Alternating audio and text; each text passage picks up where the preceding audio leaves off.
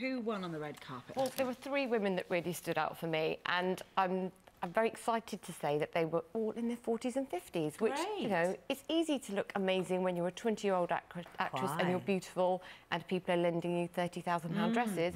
But obviously, when you're in your 40s and 50s, I think it's great to see that these are the women that are actually stealing the show. This is marvellous news. It's marvellous news, it really is. So not talking about you, though, I'm afraid. Okay. Yeah. But who can I aspire to be? Well, I'm going to start with Cate Winslet because it really was her night. And at 40, she really knows what works on the red carpet. She has a tried and tested formula. She wore a black Antonio Berardi gown, absolutely stunning. I mean, look what it's doing for her figure.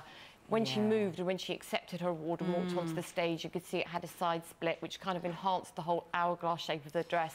It really was perfection. And Cate Blanchett, I think it always looks just amazing. She's 46. I love the fact that she always makes bold fashion choices. I don't know anyone else that could have pulled this dress off quite like her. Alexander McQueen, it's so dramatic. I mean, look at the skirt on that and the intricate beaded bodice. It's a real showstopper. She really can wear runway looks and gets it right every time. And then my personal favourite, Julianne Moore, 55. She looked absolutely beautiful. She had laryngitis.